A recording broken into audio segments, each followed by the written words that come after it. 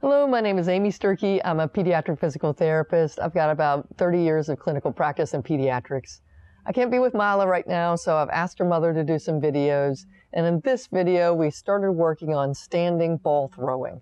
So I usually start off with a child being able to hold a ball in one hand. That's easier than throwing the ball with two hands. They can get a sidearm fling or an actual throw. And let's watch the video and see how Mila did. All right. Throw it again.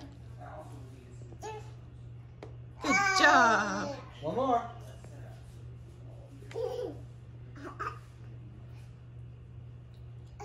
Yay.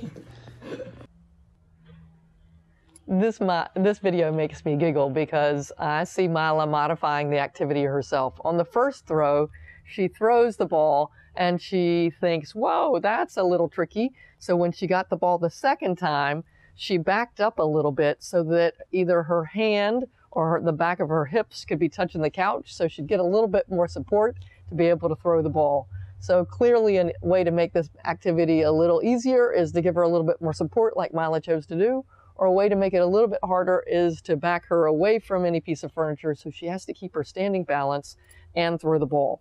If you do things like placing cups or giving things back and forth when you're standing, it's not as challenging as a dynamic throw that tends to throw off your balance a little bit more, makes it a little bit more challenging as a balance activity.